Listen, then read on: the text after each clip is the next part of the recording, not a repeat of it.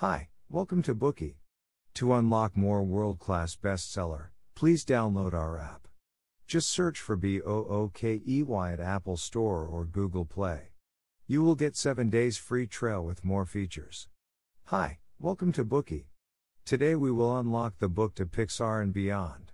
Even if you have not heard the name Pixar, you are probably familiar with a series of popular animated films, such as Inside Out, Toy Story, The Incredibles, and Finding Nemo. The film Coco, released in 2017, is a classic work that dealt with common themes of human life, such as music, inheritance, children's choices, the interpretation of family and love, and the understanding of life and death. People entered the cinema with a smile, but came out with tears in their eyes. It received emotional praise, with people saying, "What an amazing film." Since the establishment of the Academy Award for Best Animated Feature Film, Pixar Animation Studios has won a total of 8 Oscars out of the 16 Academy Awards, accounting for exactly half the total number. Pixar and Disney jointly announced that Disney would acquire Pixar at $7.6 billion on January 26, 2006. Pixar produced high-quality works, earned the highest awards in the industry, and made stable box office returns. They had finally found a powerful owner. Pixar showed its excellence in various aspects of its success. So, how did Pixar get here? The story began when Steve Jobs left Apple Incorporated, and then started investing in other companies. In 1986, Jobs acquired and reorganized Pixar's predecessor. From the very beginning, Jobs expected that Pixar would produce high-end imaging technology for the next generation of computers. At the time, Pixar had no main business income, but did research and development in animation as well as some additional profitable areas. The company had no special sales or marketing team. Before 1995, Pixar had nothing but an extremely remarkable studio. Lawrence Levy, the author of the book, joined Pixar at Jobs' invitation as the vice president and chief financial officer in 1994. Later, as one of the 5 founders of Pixar, he joined the board of directors to manage the company, develop its business strategies, and lead the company on its path of going public. In 2006, Lawrence Levy was one of the main contributors to the acquisition of Pixar by Disney at the price of $7.6 billion. Jobs believed that many key strategic decisions were the outcome of terms negotiated by Lawrence Levy and himself. Next, we will extract the core content of this book in 3 parts.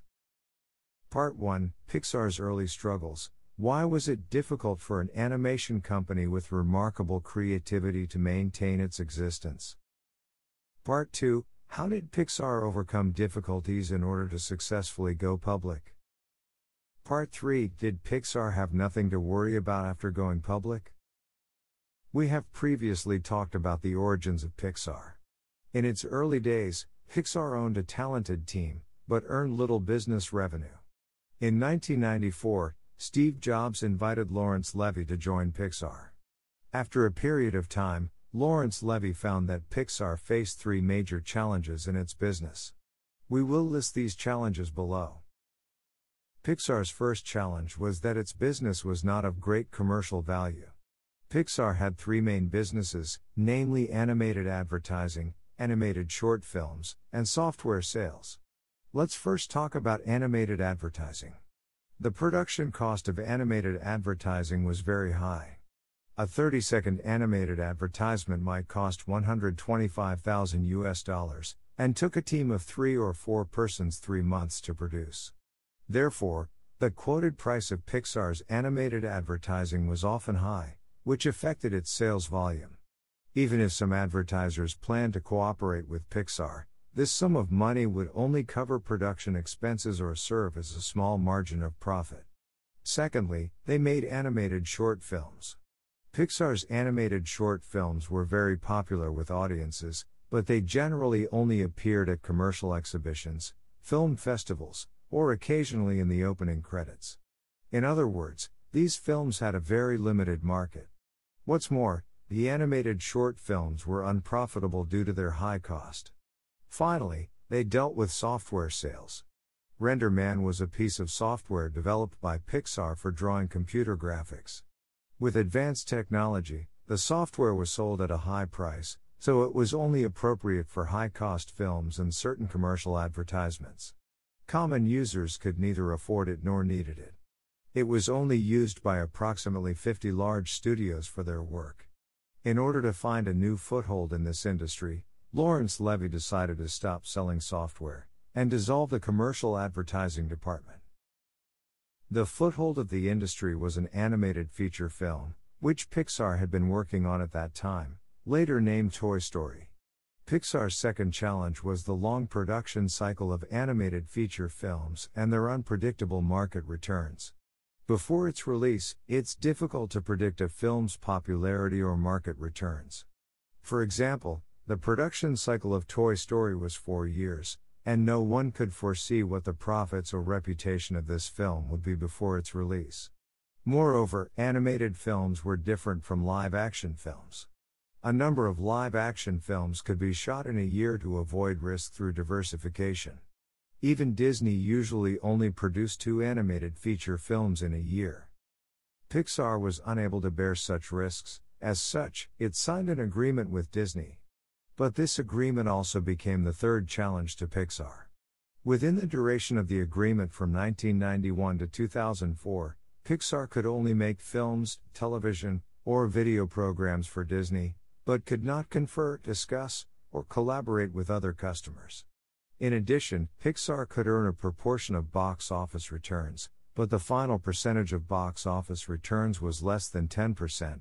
Once the costs and expenses payable to Disney were calculated and deducted. The agreement also required that Pixar could only choose to shoot film sequels under limited conditions. For example, original films could be produced within the range of budget accepted by both parties, and agreements should be reached based on Disney's standards. Unless Pixar met all the specified conditions, Disney could use Pixar's animation characters at will. The implications of this agreement will be discussed at length in Part 3. We have now examined the first part about Pixar's early struggles. Why it was difficult for an animation company with remarkable creativity to maintain its existence. It was due to 3 major problems. Pixar's business was not of great commercial value, so Pixar decided to focus on animated feature films. But the animated feature films had a long production cycle, and brought unpredictable market returns. Pixar couldn't bear the risks. So they decided to sign an agreement with Disney, but were constrained as a result of the agreement. Levy and Steve Jobs mapped out a simple work plan for Pixar, after deciding to focus on animated feature films.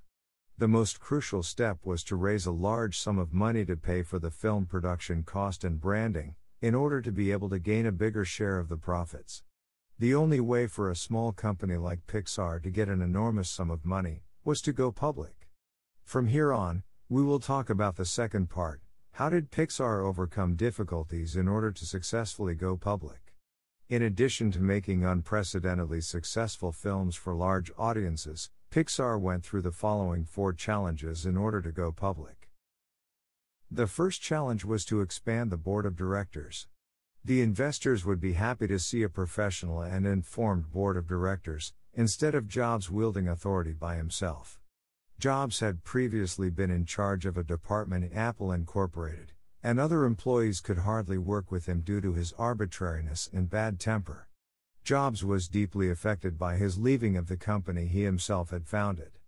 As a result, he intended to hold absolute control over the management of Pixar. However, this made it impossible for Pixar to go public. Jobs considered this problem and put forward the following solution. The board of directors could be expanded, but on a small scale. It should consist of people who could bring Pixar credibility in Hollywood, and who had the best interests of Pixar at heart, preferably people he already knew.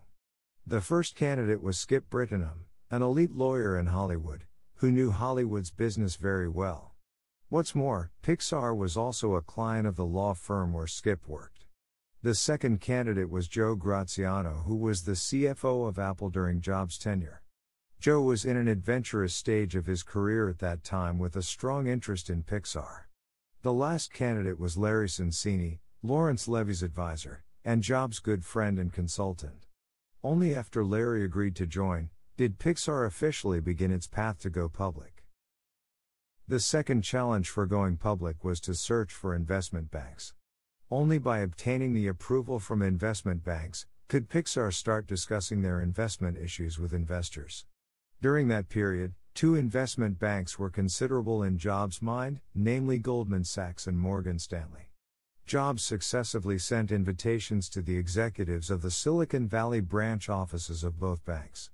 He introduced Pixar's development history and short films to the two executives, who showed great interest and greatly admired the artistic creations of Pixar. However, they eventually refused to invest in Pixar after considering the related risks. Jobs' dream to go public seemed to end in a flash. However, there was still hope. Although Goldman Sachs and Morgan Stanley rejected Pixar, this didn't represent the position of all investment banks. Lawrence Levy thought of Robertson Stephens, an investment bank that he had cooperated with before. This bank specialized in the listing of high-tech enterprises. It operated on a small scale, but enjoyed a very high reputation in Silicon Valley. Nevertheless, there was one fatal disadvantage. It had no experience in the entertainment industry. Lawrence Levy had no choice but to invite two experts of Robertson Stephens, who had spoken highly of Pixar's animation, to visit Pixar. After several days of consideration, the bank then decided to join Pixar's initial public offerings, also known as an IPO. The CEO of the bank even ambitiously promised to attend Pixar's every roadshow, meet investors from various regions, and share Pixar's stories. Later, Lawrence Levy also invited another investment bank with unquestionable qualifications in the entertainment industry to join. A second hidden issue was thus eliminated. The third challenge was for the IPO team to draft Pixar's prospectus. Public offerings should be performed according to this prospectus, that disclosed all aspects of Pixar's business in detail. The risk that every investor should know about would be discussed through qualitative and quantitative analysis. The prospectus included Pixar's development history, vision, business plan, technology, animation and production process, competitors, risk, top management, board officers, stock equity, stock option incentive plans, and numerous other details. In the prospectus, suggestions were also made on the price of stocks issued by Pixar, which would be the ideal price that investment bank experts thought the investors would pay for. Determining how to issue stock prices is as much an art as a science. For example, $60 million would be raised if Pixar sold 6 million stocks at the stock price of $10. Or $120 million would be raised if the stock price was $20. Pixar's stock returns depended on the stock price issued. The prospectus only gave a suggested price, while the actual price would be determined on the first day of the stock exchange. Before that, they needed to visit the investors, whose interest in Pixar would indicate whether the actual sales price of Pixar's stock on the first day was equal to, higher, or lower than the suggested price. Pixar's prospectus was almost as thick as a book. The U.S. Securities and Exchange Commission, also known as the SEC, privately told Lawrence Levy that it was the most detailed prospectus they had ever seen. After submitting this prospectus, they had to later answer the questions raised by the SEC. The IPO would fail if any of the investment bank experts, lawyers, accountants, or the SEC were not satisfied with this prospectus. These legal documents would eventually be put on records in the SEC and be delivered to every potential investor. Lastly, they needed to conduct a nationwide IPO roadshow in order to visit the potential investors separately and tell them Pixar's stories. The investment banks would adjust the opening price according to the investors' interest. A lower IPO opening price led to less capital raised from stocks by Pixar, but the investors' demand would rise. Conversely, a higher opening price led to more capital raised, but there was a risk of declined demand by the investors, which might result in a decrease in the stock's price. In the roadshow, it's necessary to make a slide about Pixar's experiences. Steve Jobs made the presentation himself. He paid attention to every detail, and even strictly controlled the imperceptible word space and smoothness of the content, so as to make sure that every roadshow was spotless. The aforementioned CEO of Robertson Stevens joined them, and spared no effort to promote the show. This roadshow was well received, and attracted a great number of investors. The premiere of Toy Story was held at the El Capitan Theater in Hollywood on a Sunday in November 1995. Pixar's IPO destiny would be indicated by the audience's response. The premiere was a great success. 10 days later, Pixar's 6 million stocks were put on the market at the price of $22 per share. It quickly rose to more than $30 after opening, showing great market demand. At the end of the first trading day, the closing price was $39. As a result, Pixar's market capitalization reached $1.46 billion, quickly making Jobs into a billionaire. In this second part, we've explained how Pixar overcame difficulties in order to successfully go public. Pixar overcame 4 challenges step by step in the process of going public. First, they expanded the board of directors. Second, they searched for investment banks. Third, the listing team drafted a prospectus. Fourth, they carried out a nationwide IPO roadshow. After the above 4 challenges were overcome and of Toy Story premiered successfully, Pixar finally went public.